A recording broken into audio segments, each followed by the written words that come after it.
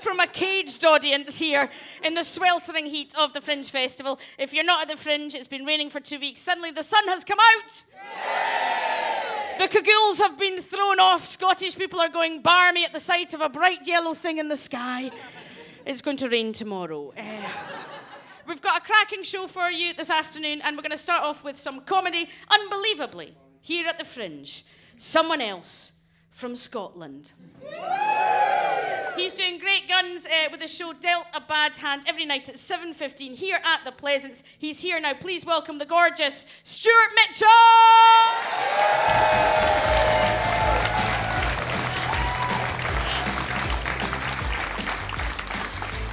How are you? Are you well?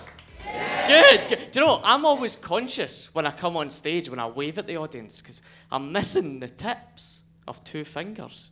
You see that? It's not a magic trick. It's real. It's strange, isn't it? See, I went to a very rough school in Glasgow. I bloody lost it. I gave me rock, paper and scissors. Never mind, when it came to maths, I was very good at fractions. Thank you, I'm glad you laughed at that. I actually just cut my fingers off especially for that opening joke. Do you think you would have noticed that? No. You think? See, it's normally tourists. A tourist will stop me in the street and ask me directions, and I feel guilty, because every time I point out a direction, they arrive 200 yards short. Do you think it's socially acceptable to ask? Do you think it's socially acceptable to ask someone how they lost their fingers? Yeah. You say, what about a whole hand? You do it. See, that's just bloody rude. See, I think a whole hand, you wouldn't ask. If it was a whole arm, I'd probably just pretend it was still there. Do you know that way? But I'll be having a perfectly normal conversation with someone. For instance, how stressful it is for me to pick my nose. No, seriously, even if I want to do a very quick, brisk flick, it looks like I'm going knuckle deep. It looks like I'm trying to dislodge a contact lens from that. Normally someone will double take. I'll be in conversation and they'll go, hey, how are you missing the tips? And I think it's rude, so I just wind them up and say, whoa, I actually got a male manicure through Groupon. And 33% off. Does anyone want to have a genuine guess how I lost the tips? Oh, someone put their hand up. That's very polite. Or we just showing me all your fingers. Is it anyone? Do you want to have a guess? Work related. Was it? I was 5 and I lost them down a manhole. I don't mean another guy's bum.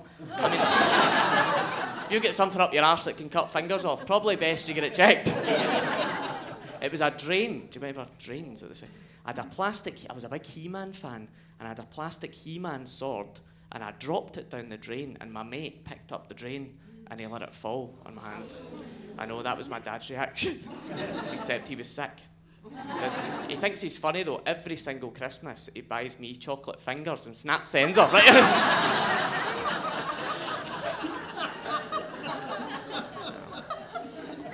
Do you know what you're meant to do if you lose the tips? Do you know? Hold your hand up. That's right, you're meant to put them in ice. Did you know this? But you're meant to wrap them in something first. Like cling film. Yeah, not like puff pastry. And my dad panicked and didn't know what to do, and he went completely chalk white. And for a Scottish person, that is white. Like, just imagine a ghost after giving blood. That's how white we're talking about. Right? And all what I remember as a 5-year-old is I get rushed to hospital, and I'm sitting in the hospital bed, and people always say, were you crying? And I wasn't. My body went into shock. And I'm staring at my hand like this. And the surgeon comes out to my dad in a bit of a panic. And he goes, oh, please tell me you managed to retrieve the tips, the digits. And my dad just went, oh, I'm sorry, I couldn't do it. Right? And my mum just looked at the doctor with an evil stare, and she went, it doesn't surprise me. He's never lifted a finger in his life.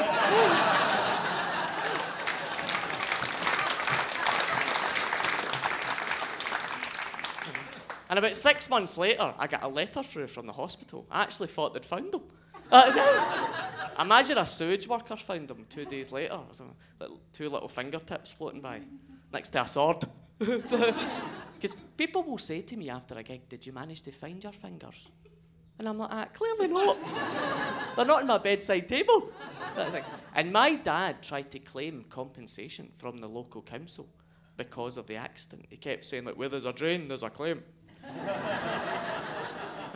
But they didn't pay out, but they paid for me to go and get measured for little prosthetic tips. I know, a kid doesn't want prosthetics. I wanted a hook. And the doctor has shown me how to put them on with a special glue. I don't know what it was called. It was like no more nails or something.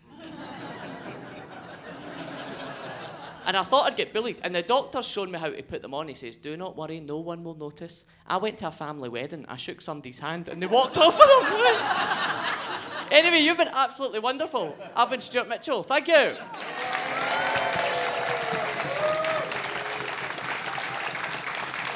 That was Stuart Mitchell, everyone. He's on at 7:15 at the Pleasance Courtyard. Catch him if you can. Now, I've been joined by the glorious, beautiful, amazing Felicity Ward, everyone. Felicity and I had to ask for a footstool of some kind. We are both very short. We are both quite short. It's okay, sweetie. It's I've already just the kicked the wall. expensive set. We CGI in the castle in the background. So, Felicity, how are you? I'm pretty good. Yeah. I'm very happy to be in a dress. It's warm enough to be in a dress. Very exciting stuff. Yes. And then I got outside and because I saw the sun, I'm like, oh, it's going to be hot. And then I got outside and went, oh no, it's 19 degrees. So I was a little bit chilly walking over. Yeah. Do you know, yesterday was a very hot day and I spent the whole afternoon watching the men's marathon swimming at the Olympics. Just to cool yourself down. They swim for 3 hours and then they finish. At the end, I felt slightly disappointed, I'll be honest with you. What did you think was going to happen? I don't know. Maybe they did a dance. Have you? I saw it. There was I just saw a clip of synchronised swimmers, and sometimes they do a little bit of dancing outside of the pool first. Amazing. I think we have different opinions. Oh, right. Sorry, I thought it was amazing. They look like outside of the pool. They look a little bit like crabs. Not like crabs. I mean like oh, okay, not that. But they go along. Yeah. It's amazing. It's everyone I want to be. I'm like, get in the water, babes. No. It looks better underwater. No, they come in their sprangly, like swimming costumes and they're like... I think we're watching different clips. But you know when you go to the local... I would give that gold. I would give you gold. You know when you go to the local swimming pool and it's just a bit rubbish and there's plasters there's in the no pool. routines. I just want to go to the swimming pool and do that, just me. Because I've got a very different swimming costume that, you know, it's like a Victorian swimming costume. Yes.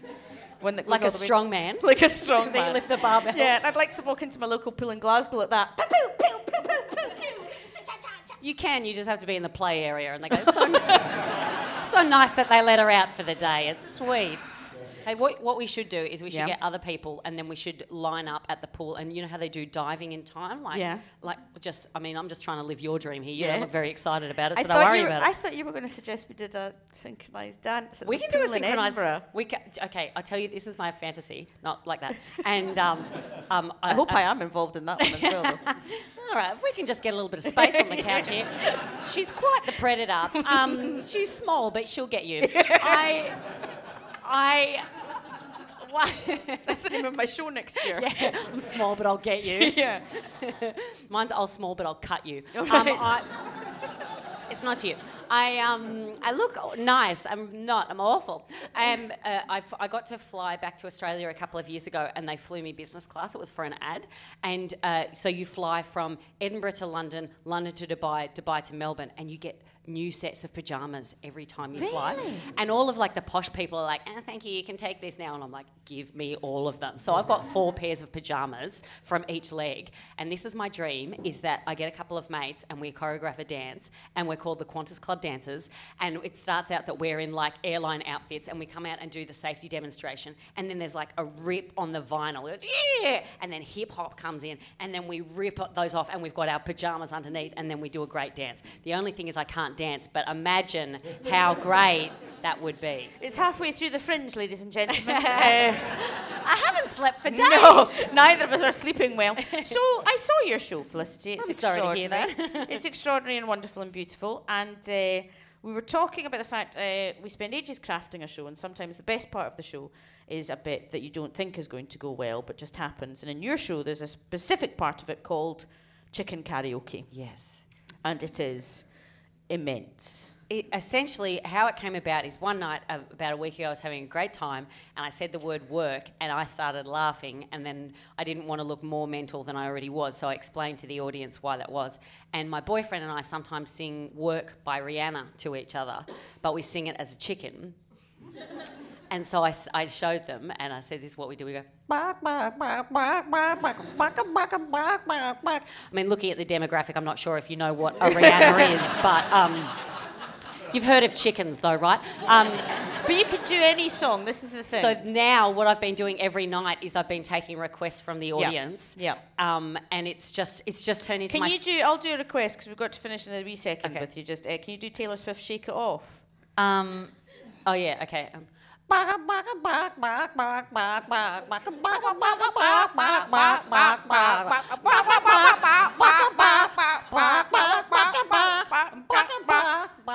It works for anything, ladies and gentlemen. The best one is Total Eclipse of the Heart. Yeah. That's the best one. Yeah. I got to do it last night. We did this show. We both did this show called 60 Acts in 60 That's Minutes. right, yes. So you get a minute to do an act, and so jokes are worthless.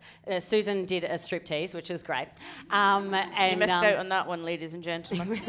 she did a synchronised swimming for one. Yep. And then I went out and I just did Total Eclipse of the Heart. But the great thing is about starting that song, you get to start with your back turn and then go.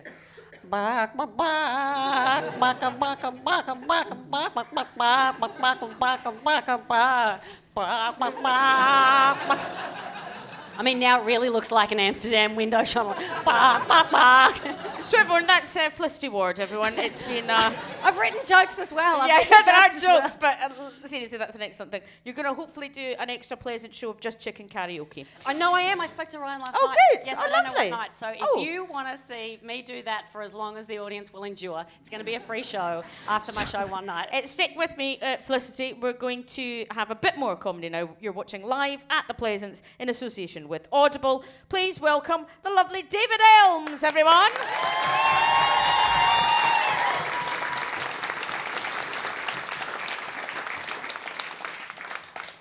Hi.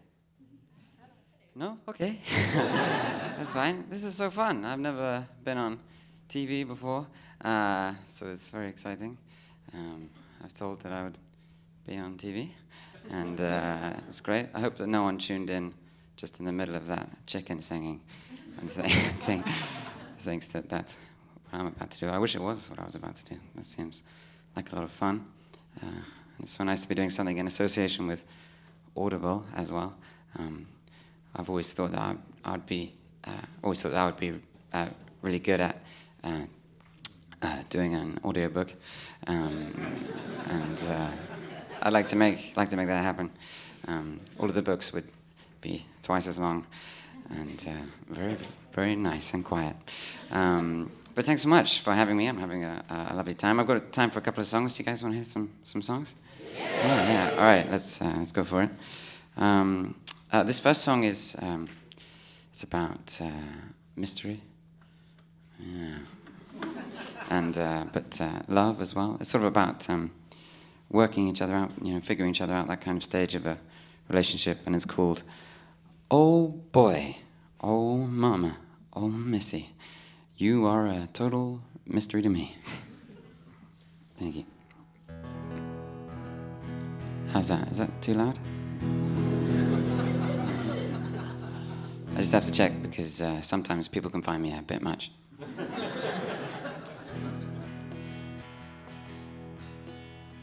You're like a lock, but I can't find the key. And you're like a map, but I can't find the key. And you're like a dock, but I can't find the key. and you're like a song, but I can.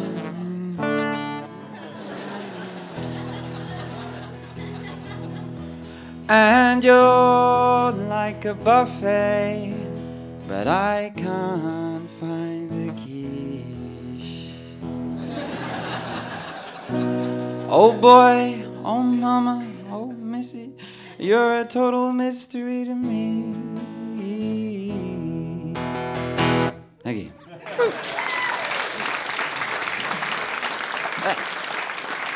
Thank you so much. God, you guys are so nice. I wish you'd all come to my show. It was so nice. I've been having a nice time, but yeah, I think I can talk. The weird thing happened last night. I was having a really, thank you. Just allergic to self-promotion. I was having a really nice gig, and then, so weird, there was someone in my show someone in the audience was trying to steal my act. It was really weird. They were being so obvious about it as well. They were just sat there taking notes. And I went crazy. I was like, get the fuck out of here. Get out. And like, hey, go shoot. And out he went. Oh, man, it really was. And then, you think that's bad? It was even worse. I found out afterwards that there was a reviewer in. And it must have really thrown him because I got a terrible review. So annoying. But it's been mostly fun. Do you guys want to hear? Well, I've got time for one more song. I'll stop asking you what you want. Although, I'll just do it. Come on. So, do you guys want to hear a song about love or a political song? Political? Yeah? Political, okay. Yeah. This is actually my first ever political song, so I hope you guys like it. It's just, I know, it's just this year, you know, with everything that's happened this year, I just feel like, you know, we've got to, you know, come on. I just, yeah, this is the year, you know, you've just got to get political if you want to be nominated. And so come on, let's do it. And the song is called In the Current System. So that's the system we're talking about, the current one. Okay.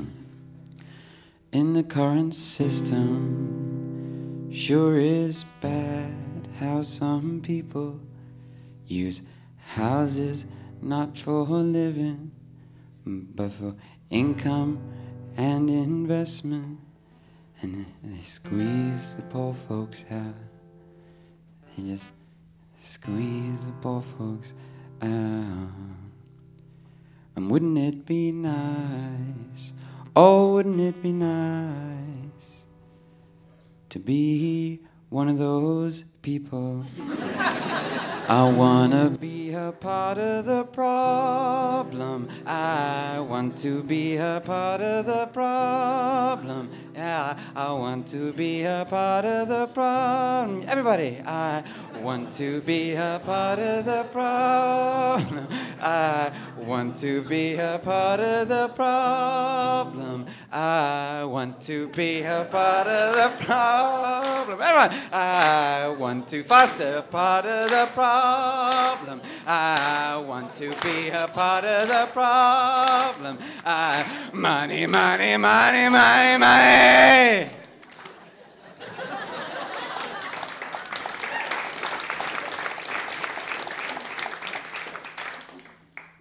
Cause I know it's bad, but it sure sounds nice to have more than one house. Thanks so much. I've been David Elms. Thank you so much. Good night. That's David Elms. His show Goody Boy is on here every night at 9:30, so check him out. We've been joined by the gorgeous Pippa Evans, everybody. Give her a huge round of applause. Pippa Evans from the Olivier Award winning. And Chortle Award winning. Let's not forget ShowStoppers, the improvised musical. That's right. That's the show What I Do. Yes. And we make up a musical. Yes. You say the title, we make it up. Yes. That's how it is. Do you know, the only thing I really know about the ShowStoppers this year, Pippa, is that ShowStoppers is on at 6 o'clock. My show's on at 6:20. And I direct 700 people to your show every night. They all come into my venue, which is the Pleasance above, which Felicity's in, which is not the Pleasance Grand. I can tell you that for nothing. Just a couple of chairs shy, though. Just, you know. And everyone else goes, is this the Pleasance Grand? And we all go, does it look like the Pleasance Grand? So on a T-shirt I'm going to get printed just down the street and right at the traffic lights, because that's what I say. It's going brilliantly though, isn't it? Oh, it's going very well, yes. We have lots of people come in, and then we make up wonderful musicals. But we also do a kids show in the morning. I have been to the kids show. And the kids show, I mean, the grown-up show's great, obviously. It's amazing. But the kids show, we let the kids decide absolutely everything that we do. This morning, a lot of people died. That's all I'm going to say. A lot of people died this morning. There was a shark, and we said, what does a shark... There was a shark and a sea monster. What does a shark do to the sea monster? The shark snaps at the sea monster. Okay, snap, snap, snap. And then what happens? The shark tells him a joke. So the shark then told a load of jokes. We've got the kids up to tell all the jokes for the shark. And then the shark ate the sea monster. Then all the dinosaurs came back, and then they were drowned. Yeah. The show I went to see, the kids decided that the Gruffalo was to be dismembered. Very violent children. Yeah, very and violent. then they had Barack Obama burying Donald Trump. It was the most extraordinary thing I've ever seen in my life. That's great. We just do whatever they say, so we never judge any of their... Absolutely. And it's quite funny because they generally they moralise at the end. They do moralise at the end. So the show will say, what was today's story called? And they call it was the story of death. It's illuminating, but I like the way as well. Yeah, at one point, someone in ShowStoppers went, and then they came back to life and rainbows and unicorns, and all the kids went, no! So we were talking about sometimes the best parts of the show are the improvised kind of parts when you do an Edinburgh show. You're doing another show as well, aren't you? Oh yeah, I'm doing a solo show You're doing 3 shows a day. Come on, Felicity. That's revolting. We've got to do. You got to do what you got to do. You know? I know that's too much. You're doing too much. Well, yes. I mean, I am. I'm But you exhausted. look so fresh-faced, Pippa. This is envy speaking. I'm looking at you going, you look like you've just come out of a sunbed. I'll be honest. I joined a spa. I joined a spa. I like the way you looked at me like that. You would know what that was, Susan. I'll explain, Susan. It's like I've fancy been to a bloody washing. spa. I didn't like it, but I went.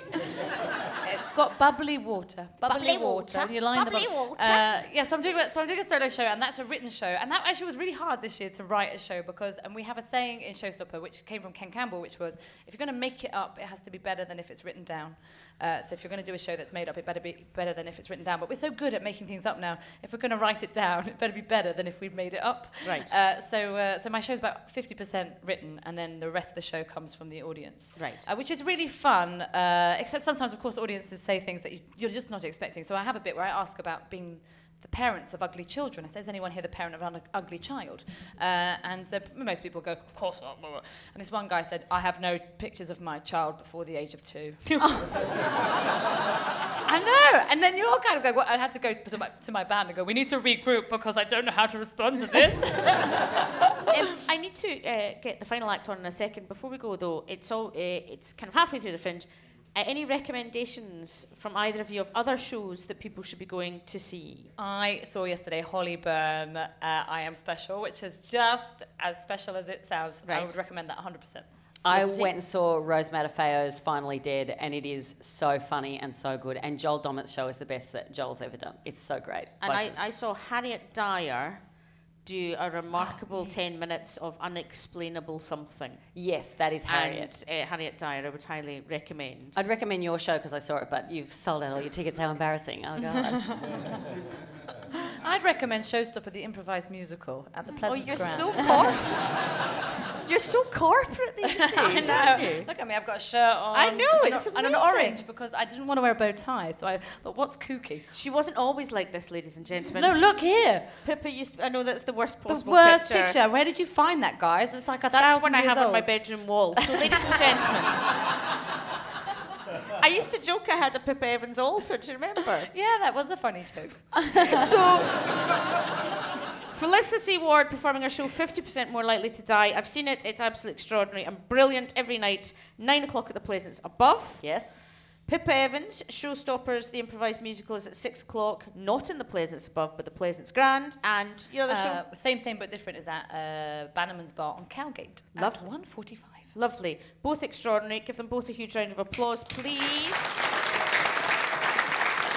We have time for one more act, ladies and gentlemen. Please welcome to the stage the extraordinary Kate Lucas. Hello! Are you well? Yay! Good, good. I hate the sick. Just anything to do with disease or death, really, I'm not a big fan of, because I'm not very good with death. I've been to one funeral in my life, and as a kid, I used to be quite sensitive, and I used to overthink things quite a lot. And I remember being in the church. It was for a family friend called Joan, and I started crying, and my mum turned to me and said, "What's wrong?" And I said, I just feel really guilty because I feel like I should be thinking about Joan, but I'm wondering whether or not there'll be quiche. And, but back at something like that, and I was so upset, but it was such a silly thing to worry about. There's always quiche. And I've been thinking a lot about death recently because I recently got the shits and thought I was going to die. And I started to panic a little bit on the toilet.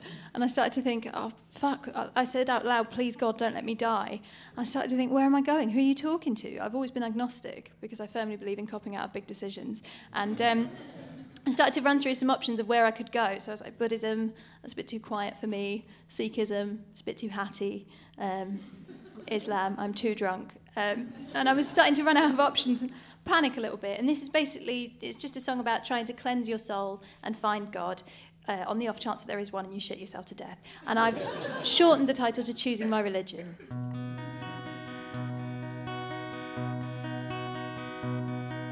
I popped up to heaven to see God, who I haven't believed in for years. I said, God, you look great, I can see you've lost weight, I love what you've done with your beard. And God said, child, I welcome everyone to share in bliss perpetual, so long as they repent and they are kind and heterosexual. All I ask is you adore me, that is all my petal. Slaughter something small for me, I want to know I'm special.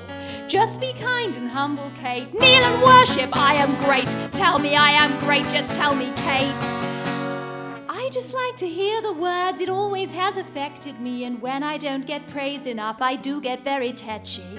I've been feeling insecure, I flood things when I'm snappy. I've just drowned an orphanage, that's your fault, hope you're happy. But I forgive you, all is fine. Burn in hell, I've changed my mind. It's tough, it's too late now. You're going down, down, down, down, down. And the devil said, come over here and greet me. My name is Lucifer, do call me Lou. It's such a pleasure to meet me. Good God, I'm so handsome, it's rude. You've been to heaven, that must have been wild. How interesting, do tell me more. Paradise filled with the meek and the mild. Someone fillet me, I'm bored. Bugger heaven, share your thing. Come hang out at my place. God's a crusty, uptight wang. I'm all about that bass. Take your coat off, grab a latte. Take your pants off, touch my dark place. Come on, ring my bell, welcome to hell. You're all the way down here, there must be a reason you fell. So don't be shy. Some of this was really weird. God's deranged and kind of needy. You're a whole new kind of creepy. I'll just pick my favourite bits. Be a massive hypocrite. It's what we all do anyway, cause none of us are quite the same. We pick the bits that justify the way we like to live our lives. I don't often give advice worth listening to, but don't choose your religion on the loo. Thank you very much. I've been Kate Lucas. Cheers. That's Kate Lucas. Lucas. She's on every night at 10:30 p.m. with her show Whatever Happened to Kate Lucas. Thanks for watching live at the Pleasance in association with Audible. We're back at the same time tomorrow. It's the greatest arts festival in the world. Go and see the shows from everyone you've seen this afternoon. Thank you to the gorgeous audience. Come and see my show at the Pleasance at 6:20 if you want to. It's not at the Pleasance Grand. I'm not ShowStoppers, the improvised musical.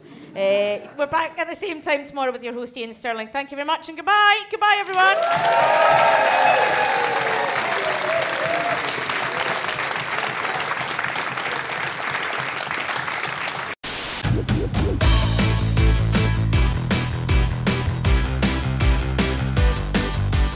I've always been a worrier. As a child, I remember hearing a joke about a chicken and panicking. Did he make it across or what?